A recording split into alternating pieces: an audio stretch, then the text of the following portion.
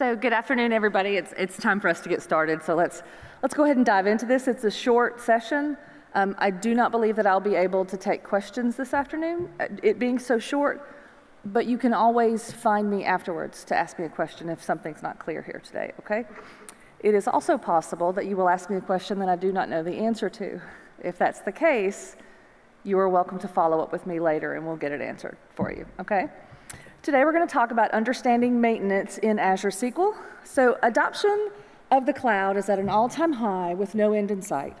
Managing a small fleet of databases in an on-premises world is something that you understand, it's something that you're good at. You and your team, right, completely know the steps to that dance. But in Azure, is the same true? So in Microsoft Azure, we handle a lot of the tasks for you automatically.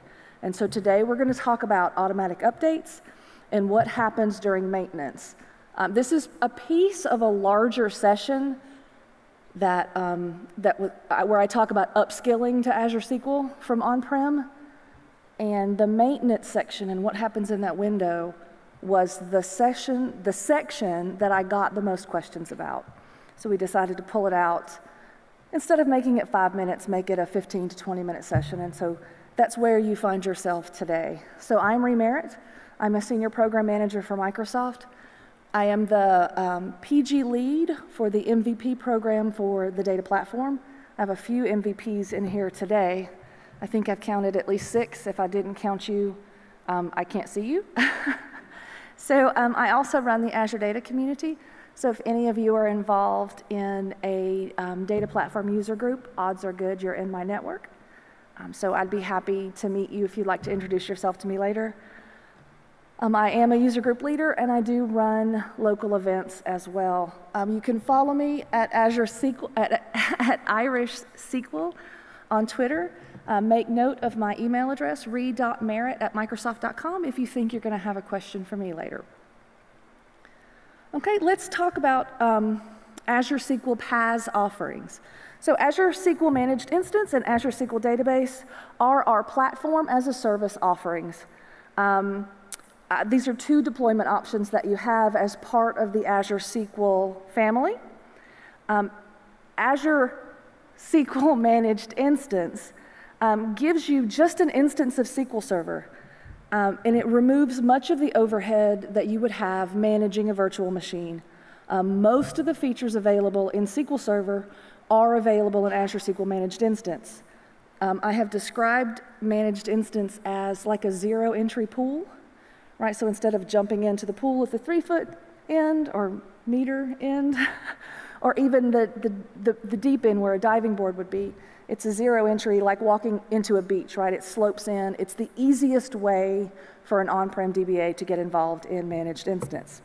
Azure SQL Database is another one of our PaaS offerings, but it abstracts both the OS and the instance layer from you, so that you don't see it, you don't have to manage it, you don't have to maintain it. We do, but this is a deployment option that lets you spin up a database and just start developing against it immediately. So utilizing our platform as a service offering, or PaaS, that means that you, the DBA, are going to manage a lot less than you typically would in an on-prem SQL Server, or even in SQL Server on Azure VMs, which is part of our IaaS offerings. So if you run one of the PaaS offerings, Microsoft is responsible for the following tasks: backup of your database and transaction logs, high availability within your Azure region with a financial guarantee, installation, configuration, and patching of SQL Server, installation, configuration, and patching of Windows Server, consistency checks on your database, and performance monitoring of your database. So when we say automatic updates, what exactly does that mean? Well, it means that you don't have to worry about upgrading your environment at all. So no more SQL patching, no more OS patching, and Microsoft has committed to not change the SQL engine under a specific compatibility level. So what does that mean? That means that your developers should align their apps to the compatibility level of the database. So we won't ever change that out from under you. If you can get your developers to do that. Quick show of hands, how many of you are DBAs? How many of you are developers? How many of you are developers that do DBA tasks? Okay. Just checking. It's not going to make a difference on what you get out of this today. I just was curious. So what exactly is a planned maintenance event? So how many of you have experience with availability groups? Most of you? Okay. So, or even, old school clustering, right? So for each database, Azure SQL DB maintains a quorum of database replicas where one replica is the primary. So just like in an availability group, you have your primary, you have a secondary, maybe you have a secondary and a secondary, depending on what kind of environment you're in. So at all times, a primary replica is going to be online and servicing, and there must be one secondary that is healthy, okay? Now, if you're on, premium, business critical or premium, you'll actually always have a second one that's online, and then you'd have a third one that is always healthy. So, but during a planned maintenance event, these secondaries are going to go offline one at a time. They'll get patched, and then they'll essentially reboot, right? They'll get patched, and then they'll reboot. Then your secondary gets patched and reboot, and then when it's time for your primary to get rebooted, just like in an availability group, your primary is going to fail over to a secondary, and when it is online and healthy, that primary is going to get updated, whatever maintenance is happening to it, it's going to come down and it's going to come back up. So, again, just like in an availability group, right? So when do updates happen? Hold on, we're going to see if I skipped a slide. I did. So what exactly do you expect during a planned maintenance event? So the resource is available during the process, except for a very, very short reconfiguration that happens at the end of the operation, right? So right in that reboot. And that can last, the average is less than 8 seconds. So if your application is in the middle of a long-running process, it's going to have to reconnect, just like it does in an on-prem world when you bring that or fail that primary over. So that being said, it's really, really important for your application to have a healthy retry logic. In my career as a DBA, that is one of the things that, for whatever reason, I found developers pushed back on. And so if one of you understands why, you push back on retry logic, like if it doesn't connect, just try again, and it would probably connect. So again, once it retries, what would happen is that secondary or that application extension is going to hit the database wherever it resides now, right? So what was your secondary is now your primary. So it's going to hit that. So now, if a new connection is attempted while the failover is happening, you get a very, very specific error. It's 46113, database unavailable. Please try reconnection later. Retry logic.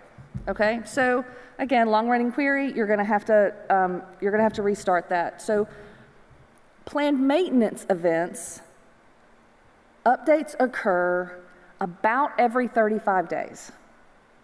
Now, so what that means is you can expect, one failover just about every month. We do try very hard to package things together so that you don't have more than one a month. And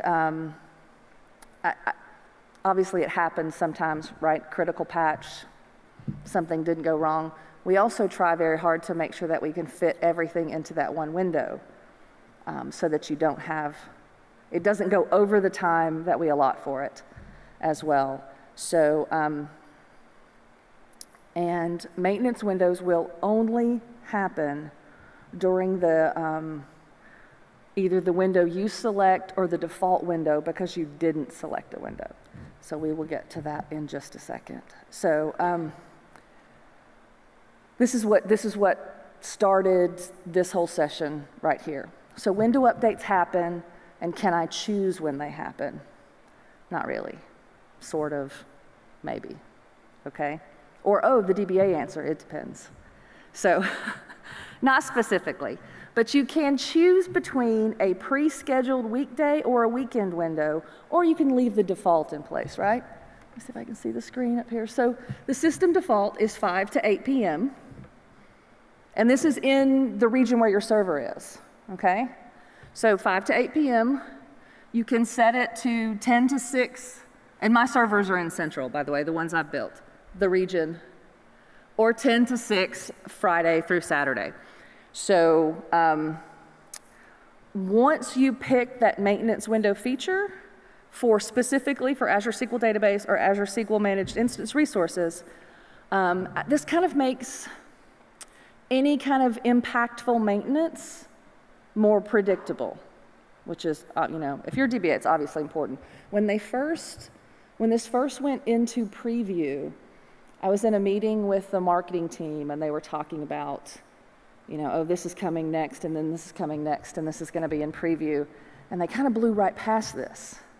And I'm typically in there just to pay attention and not contribute, to go, oh, hey, I think I have some people who can help socialize that, or whatever, but they kind of blew right past this. And I was like, wait, can we back up just a second? What? I can now pick when I want maintenance to happen? It's the question I get the most. It really, really matters to a DBA. I need to know, my business needs to know when that failover is going to happen. And I realize to some people it may, and depending on what industry you're in, it may not matter at all, right? This less than 8-second failover. But if you're in an industry where it matters, to be able to pick this window is super, super important. Now, this maintenance window can contain updates for hardware, firmware, operating systems, satellite software components, the SQL engine. Backups are going to happen during this window. Your full backup's going to happen during this window. And we cram all of this stuff in there to essentially minimize how many maintenance events you're going to have. Okay? So once that maintenance window is selected and you're no longer using the default, the service configuration's completed, that planned maintenance is only going to occur during the window of your choice.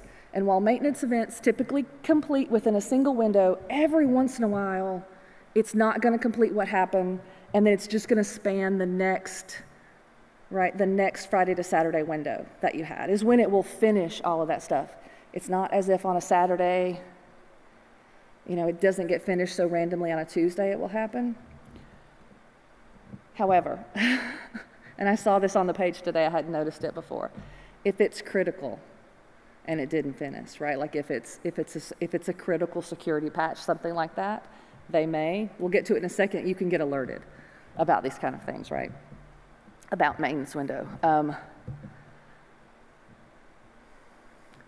I recently asked about, is Nico here? Danny? Nobody from the MI team? I talked to the MI team about this recently, about a smaller maintenance window, because that seems like a big window sometimes, except it's not like you're on your own server. You're in the cloud, right? It's somebody else's server. It's a really big server. So there's a lot going on there. But they are aware of the need for smaller windows. And that's legally what they'll allow me to say. So advanced notifications.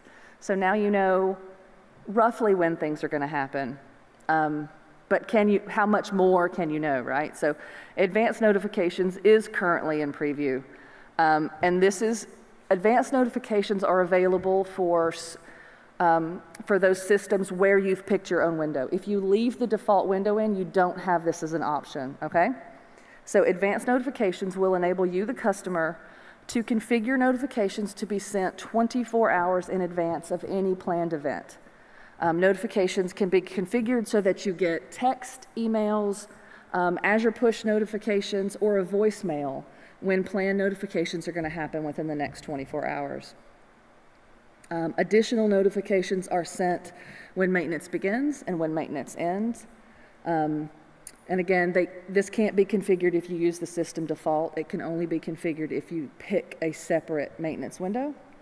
Configuring and using maintenance windows is available for the following offer types. So we have pay-as-you-go, cloud solution provider, Microsoft Enterprise Agreement, or Microsoft Customer Agreement. And so you'll get an email that says maintenance is planned. You can get an email, text, et cetera, right? Where it's planned, where it's in progress, when it completes, if it's been rescheduled, or if it's been canceled. I spelled canceled with one L. Does that bother anybody in this room? I had somebody ask about that today. John Morehouse, you're the only one? I'm leaving it. Okay. So to set advanced notifications, you'll go to the planned maintenance page in the Azure portal. Is everybody here at least a little bit familiar with the Azure portal? It's totally okay if you're not. But we do have ways for you can tinker in the Azure portal for free. Bob Ward, through his Microsoft Learn series, you can spin up a sandbox that's good for a few hours. You could go tinker in the Azure portal. Anyway, so you go to the planned maintenance page, you select health alerts, you add a service alert, you go to the scope and you set the subscription, and the subscription is essentially, like my environment, right, that I have access to. It's my, if it were a group of servers, that's what you would think of it, or if it was my data center, that's what you think of it. You'd go to conditions, and there's a services drop down. You would pick that it's Azure SQL or SQL services or whatever you want to get alerted on. You're going to pick the region that you care about. And then finally for event types, and under event types where you would set planned maintenance. And once you've done that you want to be alerted on that, you can configure alerts and who they come to and how they come to. They're automatically going to go to the Azure administrator. Your Azure administrator will probably have to help set alerts up to go to you, that you can receive them, okay? So what's left for you to do in Azure SQL? Well, configuring disaster recovery across the Azure regions, it is just a few clicks, but you get to talk your boss into paying for it. Performance tuning.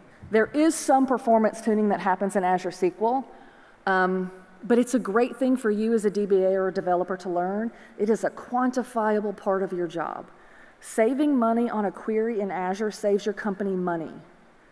And when it comes review time, it's really easy for your boss to be able to say to the company, here's the money that my people saved you, because they're good at their job, okay? Let's see, network architecture. So you now kind of need to understand how architecture works a little bit.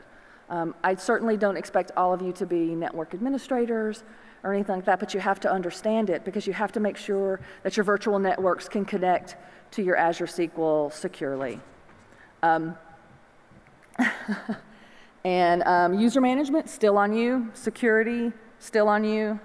And again, the most important thing that you can do as a DBA is help.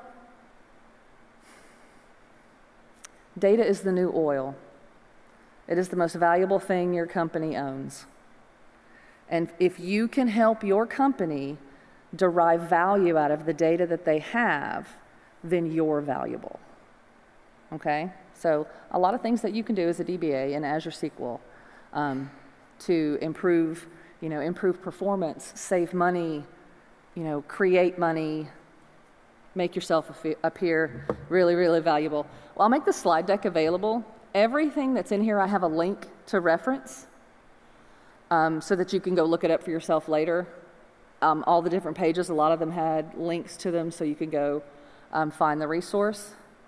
And I don't think we have time for any questions, but if you have one, you're welcome to come ask me here. I'll go ahead and unplug. I don't know if we have another speaker starting right away. Do we? Oh, no, I'm just kidding. We don't really have 10 minutes, but. So that is, oh, hold on. And there's a QR code for me. Sorry. Thank you all very, very much for coming today. I really appreciate it.